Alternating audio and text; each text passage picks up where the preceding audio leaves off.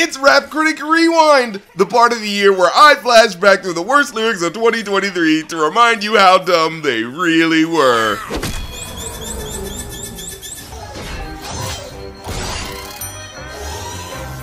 So this year, an OG legendary rapper had beef with an OG legendary rapper over shit that's honestly pretty fucking petty when you look into it, but, you know, knowing what I know about rap beefs by now, it's pretty much carrying on tradition at this point. Just to cut to the root of the issue, Melle Mel is an older rapper who, by nature of his time in the industry, has a founded paranoia concerning white takeovers of black genres. But just like all other phobias, it takes the seed of a partially founded fear and tumbles it into bigoted assumptions and beliefs where you overcorrect on issues in wrong-headed ways by looking at individuals instead of overarching supremacist systems. But because it was likely a mixture of that and his own ego over not being mentioned as much as a white rapper who's more recent, dude jumped in his feelings long enough to release this embarrassing diss to M that inevitably fell flat on his face. And the silliest part was where he tried to do the getting real in your face bit by using Eminem's government name, but oh no, he got the name wrong. Say a last goodbye, cut before I put Matthew's lights out, I'm turning up his fucking Wi-Fi. So now he sounds just like the doddering old man that he clearly is overcompensating to avoid coming off as. And I've heard some people try to say, oh, maybe when he said that he meant the Matthew Mitchell character from the sequel song To Stand that Eminem did on the Marshall Mathers LP 2 10 years ago. But, like, listen to that explanation, man. You know that's giving him too much credit.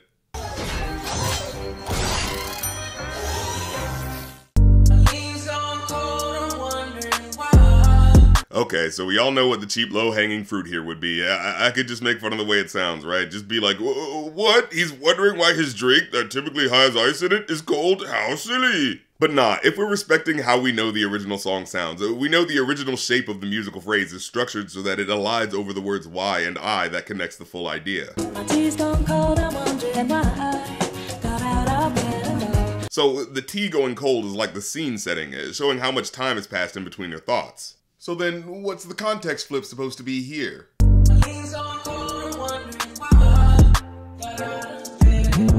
But doesn't lean usually have like ice in it or something, so isn't it already cold? So I guess he'd be saying that no time has passed. Like, I'd wager he's meaning it in the same way as the original, as in a drink went stale after being out for too long, but a drink that you put ice in, it wouldn't be an issue if it was still cold, would it? It'd be more like, my drink's gone warm and I know why I nodded off like 2 hours ago. And I get it, they just used it for an aesthetic reference to the original song. But you know, you can still do that in a cohesive way. Like, I'll give you an imperfect example of it still being done well. You hear this song? California, rescue me. I've been so low, I've been weak. I don't like this at all. You can tell it's a cheap pop, just another sample from the Now That's What I Call Nostalgia Bait collection getting its burn on the radio. However, what they're saying actually does make sense in context.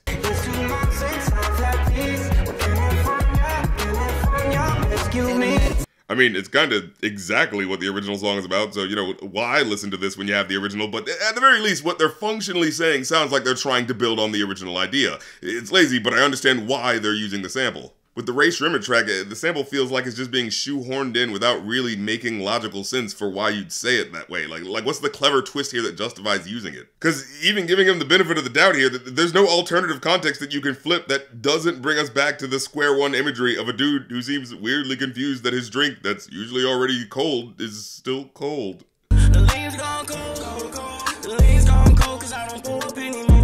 Oh wait, is there some more context here? Is he saying the lean's cold because it's in the fridge, it hasn't been drunk at all, because the party lifestyle just ain't cutting it anymore?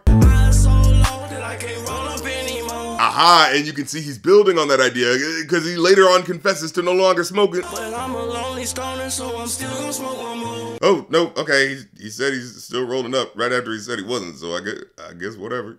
Okay, let's just break the fourth wall on this. You and I know this is all just unfocused, lazy writing. They didn't have any direction or intention. It's just vibes-based first takes where they didn't really care to make any of the ideas connect from one lyric to the next. That said, look, this is a worst of lyrics list, so if I don't focus on inconsequential goof-ups like this, then I gotta do a serious one. And, oh man, it's probably the next one, isn't it? God damn it, these rappers just can't keep their dumb, uninformed opinions to themselves.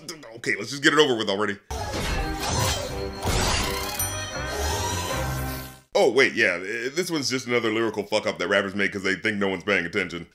Alright, let's go then. Called your bluff, better cite the source. Fame ain't something that I need no more. Oh, yeah, that's right. She's gotten what she needs out of the game, so you can have it back. She couldn't care less. Bitch, I said what what I said. I'd rather be famous instead. Oh, right, except for the hook, where she explicitly says she does want to be famous. And it's not like singers can't express ambivalent feelings towards fame if it's intentionally framed for you to feel the pull of extremes, right? Like, oh, here's one factor that I like, but here's another factor that I don't. But here, she doesn't frame it well or flesh out the feelings in relation to each other. So the hook and that one lyric are just so ideologically contrasting, it doesn't seem like they're in the same song. This line is explicitly saying, I could not give a shit about being well known, right before she comes back to the hook where she says, I'd rather be famous instead. That's pretty explicitly saying, I very much enjoy being well known and would like to continue doing so. And look, I said this one wasn't gonna get deep, but I'm sorry, I can't help but notice how these lines where she's giving us these weird contrasting feelings towards fame are also paralleling this weird saga of Doja Cat's relationship with fame and how things played out this year. And let me explain, because,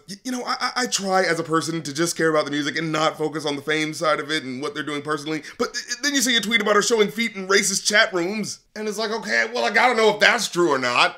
But with that initial situation, it was more like, oh, we caught you off guard, big self-hating black person trying to get chubby with rando red pillars by being even more edgy with them. But because you heard that first phrase, it's like, oh, what, is she some card-carrying Klan member? Oh, then you get the specifics of the story, and it's like, oh, okay, well, that's certainly embarrassing, but, you know, I'm not a personal friend, so if the bops are good, then who cares? Then, right before the newest album drops, there was this weird kerfuffle where a bunch of fans were apparently getting up in arms because they said they loved her on a fan page, but she wouldn't say it back to them, so it felt like things were tipping in a way that you couldn't help but be on her side. Like, man, who do these fans think they are? Now, someone can be cool, but, you know, if they don't want to, they don't have to. So my thinking is, hey, if you're gonna be this pushy, find someone else who gives into that parasocial audience capture bullshit. Matter of fact, that album just dropped, and I think I will throw my weight in on Doja's side, because the music is poppin'. Oh, then she posted a pic of a Nazi with a gun on her shirt. And look, I tried to give the benefit of the doubt of this guy, Sam Hyde, like, oh, is this maybe like a comedian who's a little edgier than most people's taste, but he means nothing by it, but, no, this guy's like whole hog white supremacist. Like I don't hate black people, I just think whites should keep their culture protected so their genes don't get diluted by the swarty hordes of the, yeah, it's like, okay, buddy.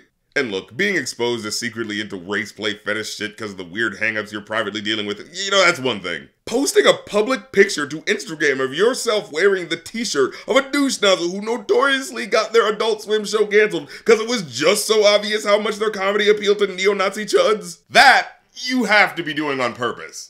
So that brings me back to my point. Does she want the fame and these are her cynical attempts to keep people talking? Or is this a rejecting your audience move to get people to leave her be and stop checking for her music? I mean, my money is on her really not wanting this fame because I don't wager neo-Nazi imagery typically goes over well with the black female hip-hop demo. Although what's even more confusing is the title caption she put over it. Dumb Cumpster? Why would you post such a weird sexual phrasing on top of that picture? Oh wait, I think I see what's happening here. Did you accidentally post your race play fetish stuff to the wrong website or something?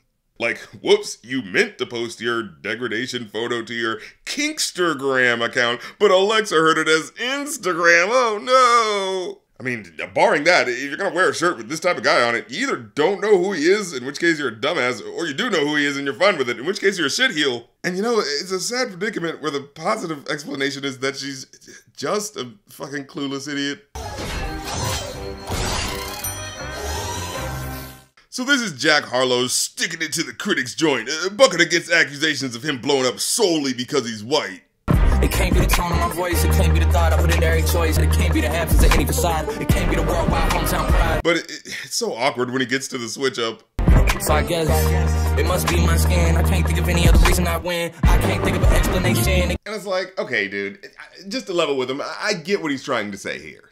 Like, no, he didn't push some white supremacy button to get him where he is, he did put in work. But to think that your whiteness has absolutely nothing to do with it, that's just being goddamn delusional. Let's not sit here and act like it's not white kids that are the larger buying audience for mainstream hip-hop in America. That when they see a face that looks like theirs that can actually rap a bit, of course that's gonna appeal to them. But the ego gets in the way, right? Because if you admit you got any lucky breaks, well then you look like you didn't earn it, right? But if you're completely denying any advantages you have, well you end up sounding like the white dude in that infamous webcomic. You know, the one where the two people are working really hard, and one of them's a Latina woman, but because one person happened to have access to a few advantages, they get a little further in life in a way they just couldn't have been able to in the same way without the resources they had access to. And the thing is, he's actually pretty good at pointing this stuff out when he's observing other people, like in his Common Ground song. The festivals are filled with Larry Bird jerseys, college students in a hurry to jump to a 4 count and say the N-word. Condescending suburban kids growing up to be rap journalists writing urban myths about who they think is the best urban kid and who the worst is and who's authentic. However, the framing of it is what exposes the issue with his perspective. In Common Ground, he's noticing what he sees as obvious as a white dude with the different ways some white guys perpetuate the passive background radiation of white supremacy. But when it comes to himself and his achievements personally,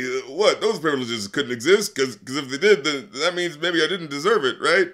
That's the insecurity that's at the heart of these lines. It has to be solely the fact that I worked so hard, because if it's in any way attributable to my skin, then that means I'm benefiting from a privilege that I don't deserve. But here's the thing, man. It was a great little girl in a commercial that once said, ¿Por qué no los dos? Like, it's both, dude, and I know it's a blow to the ego to admit that you in any way benefit, because in hip-hop it kind of starts like a proving ground amongst other rappers that are still mostly black in the underground, but once you hit mainstream enough, the crowds you have access to in the general American mainstream demographic is gonna be a little lighter. Like, no doubt, Eminem made headway by being white, but still, if he didn't have the cleverness behind the zany raps to back it up, there are plenty of other rappers that could have taken his place. Now, his output in the past decade has been kind of faulty, so personally I think his claim at the top 5 is in jeopardy, but hey, maybe the lesson is focus on quality control, and you won't need to wonder if your placement in hip-hop is due to the color of your skin. However, Jackie Boy might not have to worry about staking claims to greatness at all if this next song is an indication. Oh yeah, that's right, I had to do a double header on this one, because, like, this is the very first thing he says on the song. My homeboy just be cancer. I call my ex no answer. As in that's my nickname for her, 'cause when I call no answer. And maybe you can help me connect the dots here. Like, your best friend's problem was that he just fought cancer and got his life back from the jaws of death. And your deal is, you can't take the hint that an ex-girlfriend doesn't want to answer your calls? And what's crazy is, this is the hook of the song. And my homeboy just be cancer. I call my ex no answer. As in that's my nickname for her. Is he malfunctioning or something? What the fuck is happening right now? She know I'm a romancer. Yeah, I get the feeling she wouldn't agree with that sentiment. You know I make you laugh like no one else. You love my banter. Yeah, someone not answering your calls is a pretty direct sign they don't enjoy your conversation. And is this supposed to be the example of your undeniably witty repartee? I call my ex no answer. As in that's my nickname for her, 'cause when I call no answer. Well, it can't be his white skin that made him say that dumb shit, right? Oh, how do you like that for your racial political commentary? Tune in next time for part 2 of the list, where it will definitely get no more serious than this. But remember, patrons get access to part 2 first, as well as other fun stuff I got going on over there like podcasts, music, and joining the Discord to chat with me and fellow fans. So get with it, act like you want it, and I'll catch you on the other side. Peace.